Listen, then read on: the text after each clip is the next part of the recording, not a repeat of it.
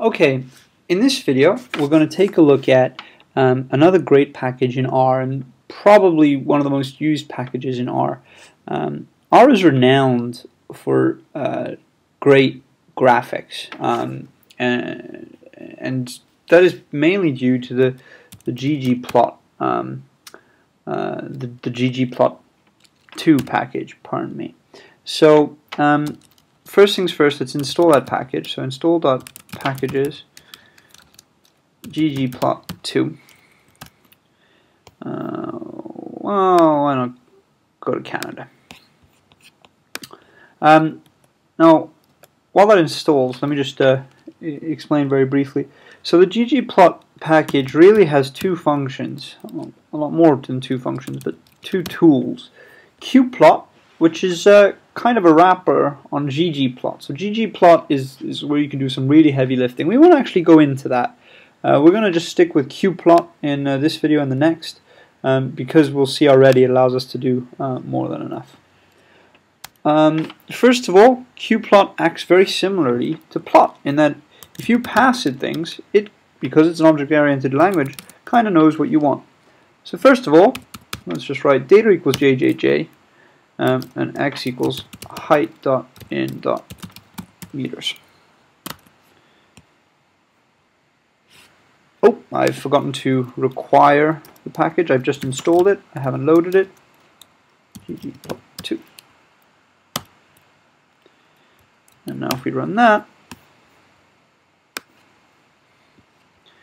we get a very basic histogram. Alright? Of height in meters. I've passed it just the one variable, so it's guessed that this is what I wanted to do. We can actually improve on that quite substantially by including some more options. So first of all, let's change the bin width to 0.075. Let's write a nice title, height of people in the JJJ data set.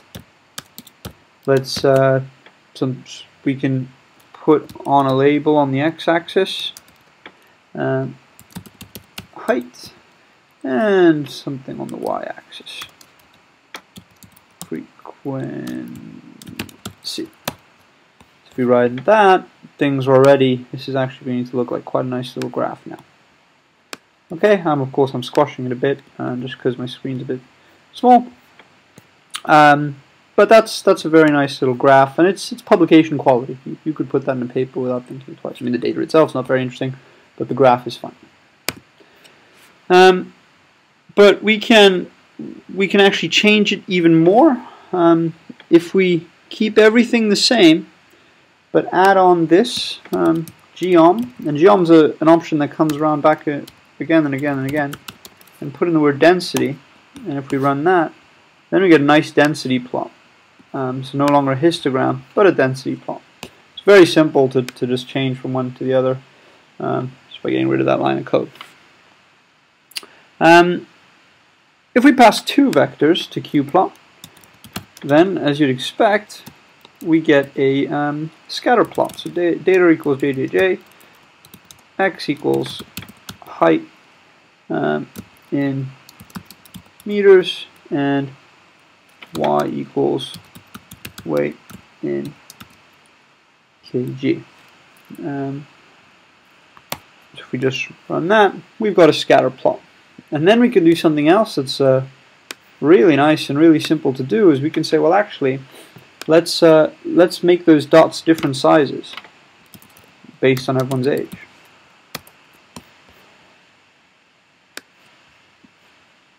And so now we start getting some information about the weight versus height, as well as some information about their age. That's very easy to do. Now, few other things. We can get scatter plots against categorical data. So qplot data equals jjj, and then we're going to say, all right, well, x is just going to be sex, and y is going to be height in meters. So it's going to automatically know this is a different type of graph.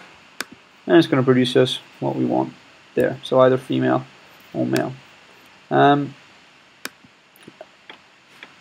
if we change this slightly with the geom option again to say box plot,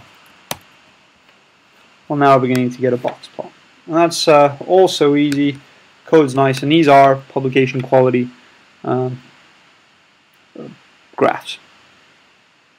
So that's very basic qplot, how to get scatter plots, density plots, histograms, and box plots using the ggplot package.